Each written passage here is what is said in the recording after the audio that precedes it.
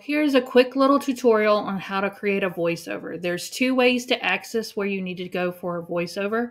One, you can do it in uploads, which it says right here, record yourself, or you can go down to videos and the button is right here too. So what you want to do is click that button.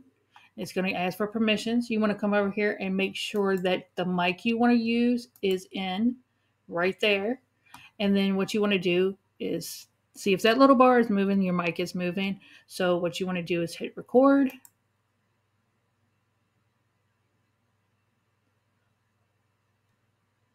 Do your voiceover. Da, da, da, da, da, da, da. You're going to hit done. What you're going to go up here is save and exit. So what it's going to do is it's going to pop up here and it's going to start making noise. So excuse the noise. Okay, so now that we have that there, what I tend to do if I'm doing a voiceover on a piece of thing, I want to hide this because, of course, I don't want something with an M sitting there, right? So what I usually do is I go up to the transparency button and I take it all the way down.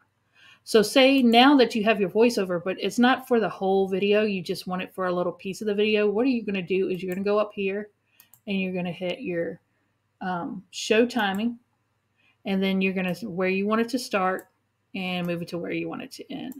So that'll get your voice going wherever you want it to start and stop within your video. And that is a short little quick tutorial on how to do a voiceover. If you have any more questions, please leave them in the comments. My name is Michelle, and I thank you for stopping by.